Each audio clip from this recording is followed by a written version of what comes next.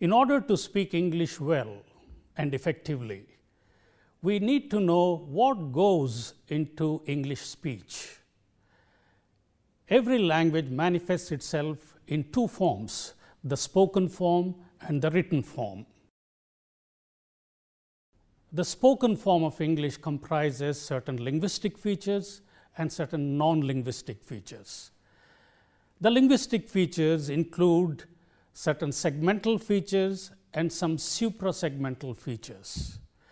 We'll see these features in these programs, and we'll begin with the segmental features, which include vowels and consonants. There are certain English vowels, we need to know what these are, and there are certain English consonants. If somebody asks a simple question, how many vowels there are in English? A simple answer is 5 vowels. When we say 5 vowels, we are referring to the letters in the alphabet, the 5 vowel letters of English alphabet, A, E, I, O, U. But these 5 letters represent at least 20 different vowel sounds in English, which are very significant because these are meaning changing sounds. If you use one sound for the other, the meaning changes in English, and therefore these are called phonemes. Phoneme simply means a meaning changing sound of a particular language. Now, we need to know what these 20 different vowel phonemes of English are. One basic thing we have to note is a letter of English, whether a vowel or a consonant, may stand for more than one sound depending on the context. If you take the case of letter A, it can reflect or it can represent at least 5 different sounds in different positions in English. And we have to know the correct pronunciation by only going to the dictionary. For example, this dictionary, the Cambridge Dictionary of English Pronunciation, and this is a well-known reference point to know the pronunciation of English.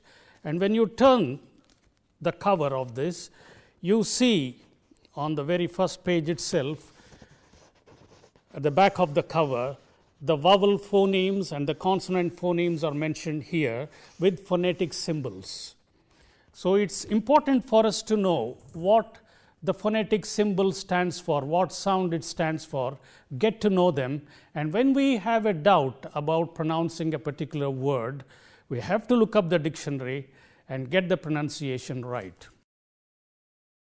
If we take the case of the letter A, as we just now mentioned, and I said it reflects at least 5 different sounds in different position. Let's take this. This is the letter, and we have in a word like apple, it reflects or it represents the sound A in apple. And in a word like all, A-L-L, all, we have the sound O, all. And then if you take another word like take, T-A-K-E, take, this letter represents the sound A, take. And in a word like ago, ago, ago, in this word, this letter represents the sound And if you take another word, in a word like ask, the letter A represents sound. So, you see the same letter representing A, O, A and in different words.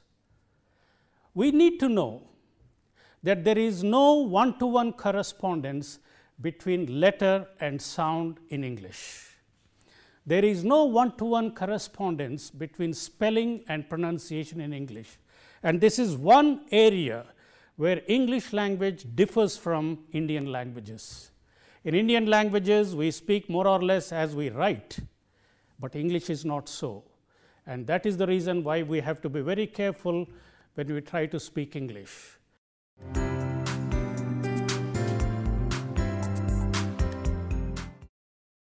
Now, what are the various vowel sounds or vowel phonemes of English? We have long vowels, we have short vowels, and we have diphthongs. We have to note that the length of the vowel can differentiate the meaning in English. For example, if you take F-E-E-L, feel, and F-I-L-L, fill, feel and fill. The difference between these two words is brought about just by shortening the length of the vowel. The first word has a long vowel, feel. The second word has a short vowel, fill. So, the length of the vowel can change the meaning in English. We have to be very careful about that. Similarly, P-O-O-L, pool, and P-U-L-L, pull. The first one has a long vowel, the second one has a short vowel. So, vowel length is phonemic in English. Some Indian languages do not have this length as a meaning changing factor in those languages, but such people with the background of these languages like Bengali, Oriya and Assamese, if they speak English, they feel that the length does not matter, and so they make the long vowel short and the short vowel long, and confusion takes place. So, we have to take care when to use a long vowel, and the length has to be sustained, and when you use a short vowel, the vowel has to be made short. And then we also differentiate the English vowel between the rounded vowels and the unrounded vowels. Some vowels in English like o, oo, etc. These vowels are rounded vowels. In the production of these vowels, the lips are rounded, and so the rounded resonance is important for these words. On the other hand, we have unrounded vowels where the lips are not rounded, they are spread in vowels like e, a, etc. When we use a rounded vowel in a word, we have to make sure that the lips are rounded, and then that word will get the real English flavor.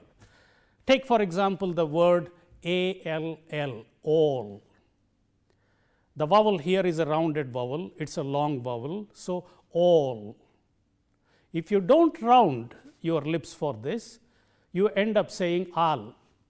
It does not sound like English. It is not all, it is all. All of them came. I got a call, C-A-L-L, call, not call. T-A-L-K, talk. I want to talk to you. It is not, I want to talk to you, talk. It is not talk, it is talk. I took a walk in the morning, W-A-L-K, walk. I took a walk in the morning. He is very tall. Oh, these are all rounded vowels, and the rounded resonance is very important when you pronounce these words. And then apart from these long vowels and short vowels, rounded vowels and unrounded vowels, we also have a group of vowel phonemes which are known as diphthongs. A diphthong also is considered to be a long vowel. It is a combination of two vowel qualities in one. A diphthong like I, for example. When I say I, the pronoun I, you have initially a and finally e. Put together, it makes one phoneme, and that is I, and similarly a, and so on.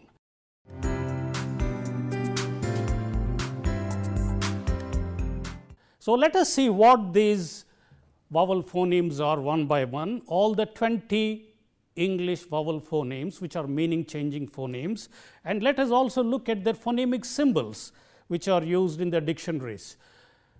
The long vowels are E, for example, and these two dots indicate the length of the vowel E, as we have in a word like see, feel, me, knee, and so on.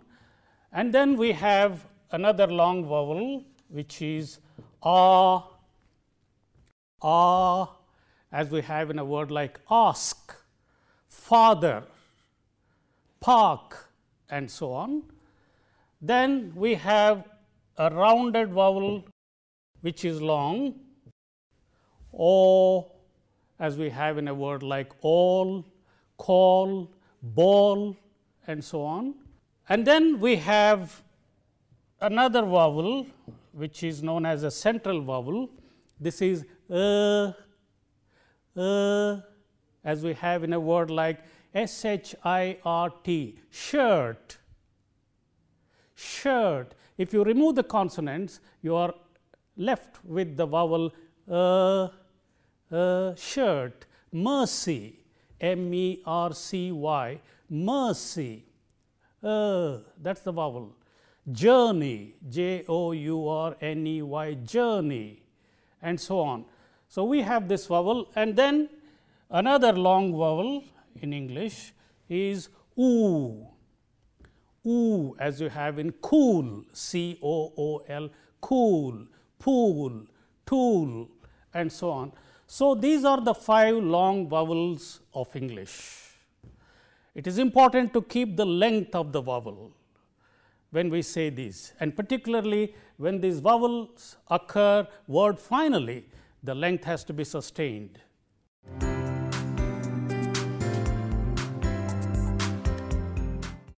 Let us see the short vowels of English. We have E, the vowel E, as you have in sit, pit, fit, etc. In the word city, in both syllables we have the short vowel E, and then we have A, as you have in pet, met, set, get, net, A.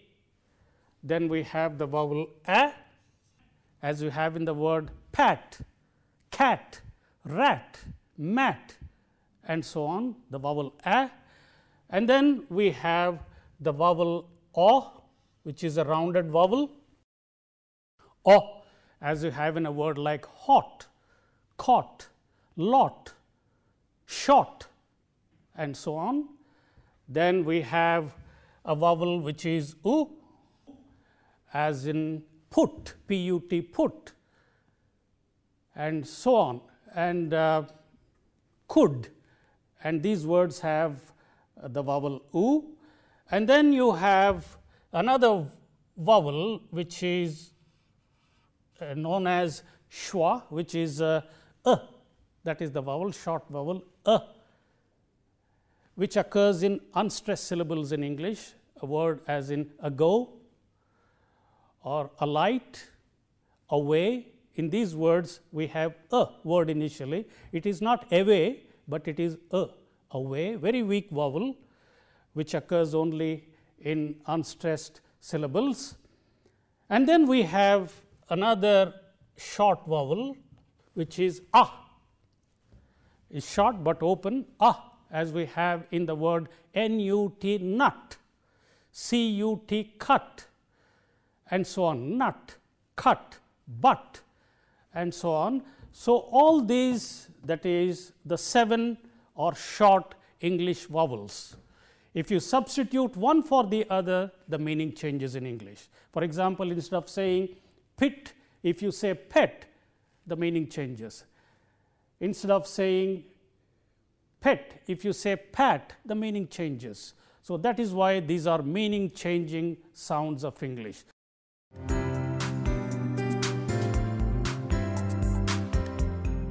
We have 8 diphthongs in English.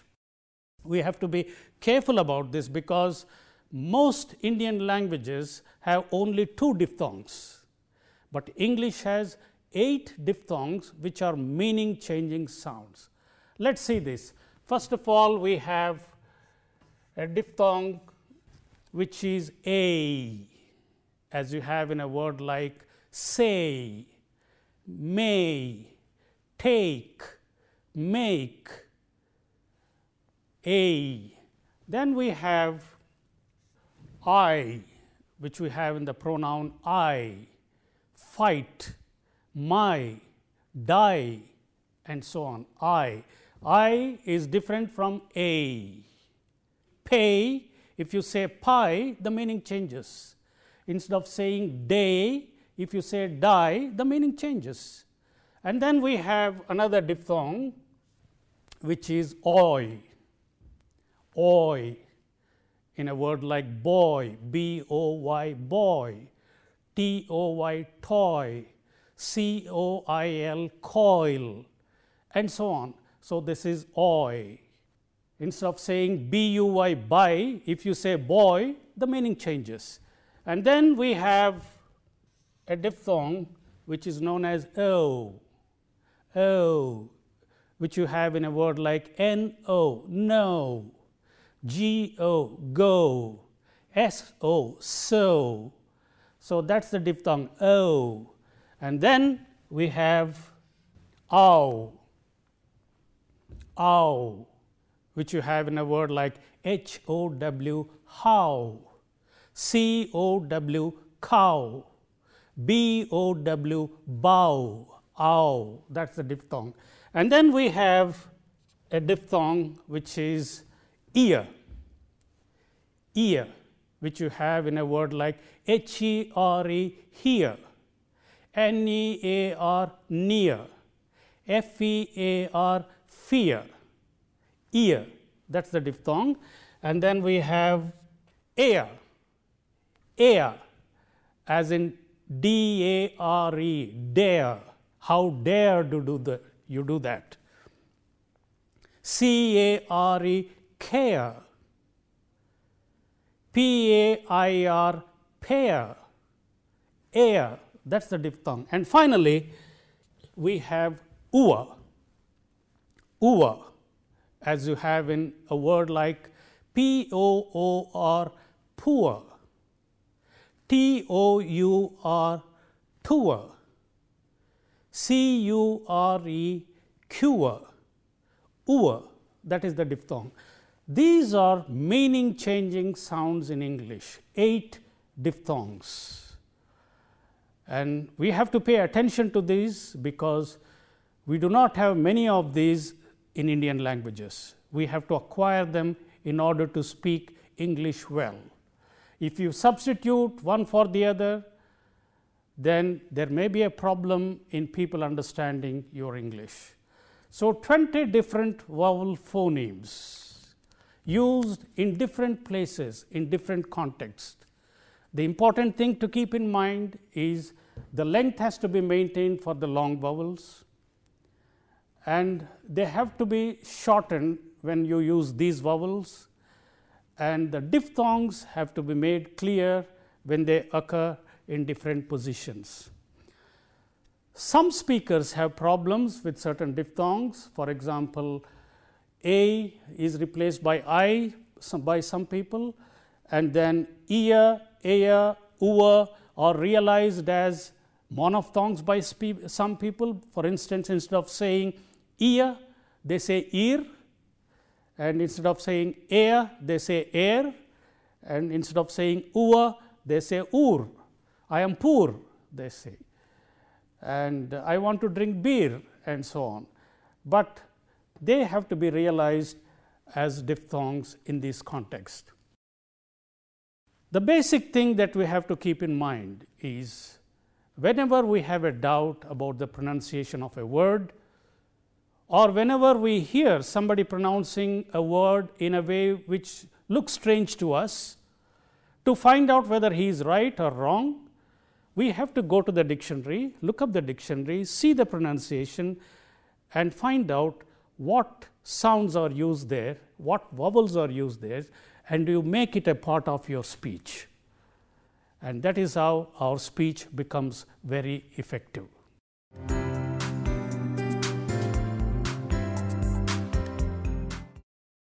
We have to be careful about certain word endings which we use in English. Especially Indian speakers go by the spelling and they try to reflect the letter when they pronounce that word. For instance, let us take words ending in age, a simple word like village. People go by the spelling and they say village, I am going to my village.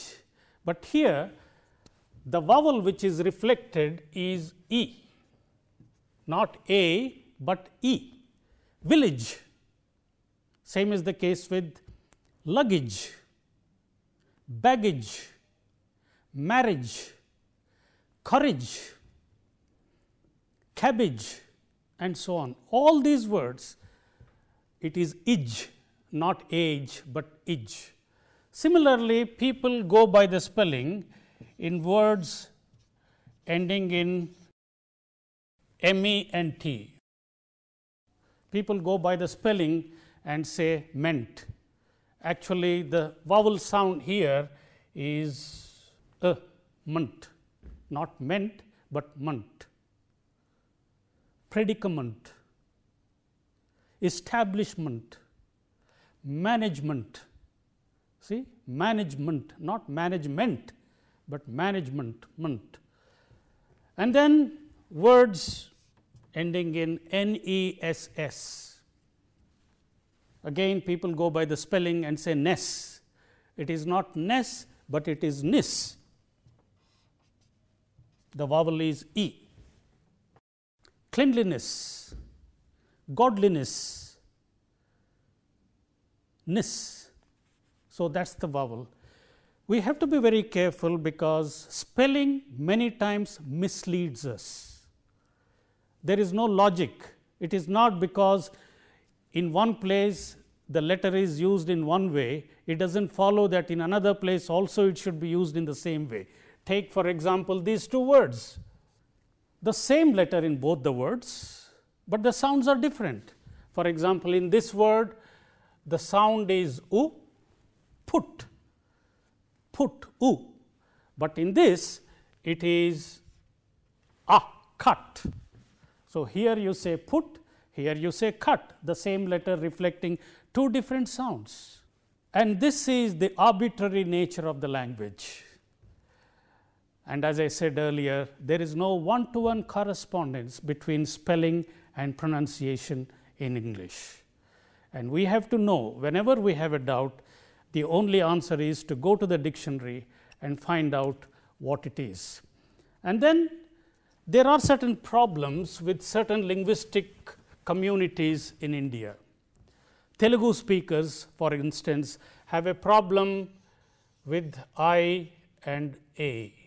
They freely exchange them because in Telugu language, I or A, when you interchange them, it does not bring about a change in meaning at all. But in English, it does. In English, if you say this instead of this, the meaning changes. And that is why these speakers, in a word like child with I, they realize it as child. And in a word like training with this vowel A, they realize it as training.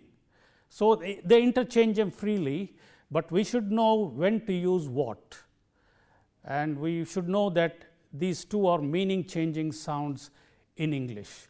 And then speakers of Bengali, Oriya, Assamese language and some Hindi speakers should maintain the vowel length. When they say a word like city, you cannot realize it as city because that means something else. In a word like pity, they should say pity with two short vowels. You can't say it pity, what a pity, because in their languages the length does not matter at all. So, that is where they have to be very careful about. And again there are other groups of people, oi, they realize it as oi.